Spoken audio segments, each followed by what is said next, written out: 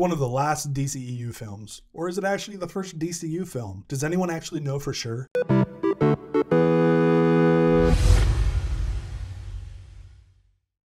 It was obviously intended as a DCEU film for a long time, and that shows with some references. But without a thought, they could carry it over if they want, and James Gunn has said that the character at least will. But it bombed, so for now I'm treating it as DCEU until said otherwise. Now I aim to always look for the good, and if you like that approach, please like, subscribe, and ring the bell. But by film's end, this squeaked out a passing score and ended up being a fun but extremely forgettable time. Blue Beetle deserves more, but at least it's competently made. And George Lopez obviously had a blast, even if the humor gets a little much. The villain was awful. Susan Sarandon is a good actress, but her performance here was not. And it's one of the worst, like, stereotypical cliche paper-thin villains I've seen in the medium of comic book films. And 90% of that humor didn't land for me. It felt flat, forced, and kind of all over the place. Even cringy. But man, they did find one or two gags that had me rolling and smiling, like with the grandma.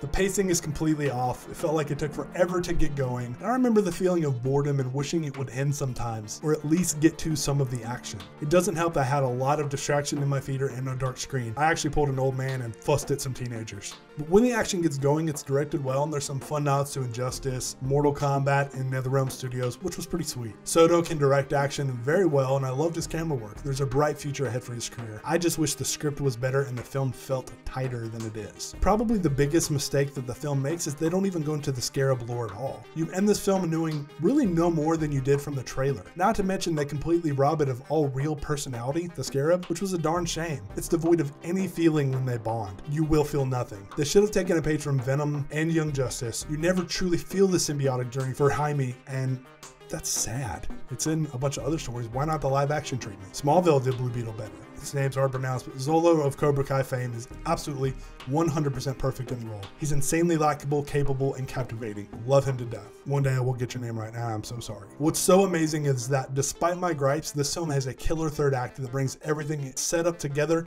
in wonderful fashion. A solid final fight, really touching surprise with the lead henchman villain, and some genuine hard-hitting emotion within the family dynamics. I even thought the romance, while a bit on the nose, was more believable than expected, if not a little fast. The culmination lands so well, it helps the whole thing feel worth it, and that is special. And typically the reverse of what happens with these big budget movies, especially comic book movies. There's a pulse-pounding score that I didn't expect, reminiscent of Stranger Things, but it feels like a 2006 movie channeling an 80s vibe with the young adults from today. The Latino representation was fantastic to see, and I love how unique it made the film feel with its unabashed look at that family culture. The visuals were neat, references to other Blue Beetles were cool, there's supposedly a Green Lantern reference that I completely missed, and I am wildly disappointed, but at the same time pleasantly surprised. It's a weird feeling. It's a bit of a shame how forgettable it is. There's also some good fun to be had in a family who can annoy you to death and you can't help but love them by the end, and that's really fitting for family, isn't it? And that's why Blue Beetle squeaks by with 3 out of 5 stars. Thanks so much for watching, and remember, always look for the good.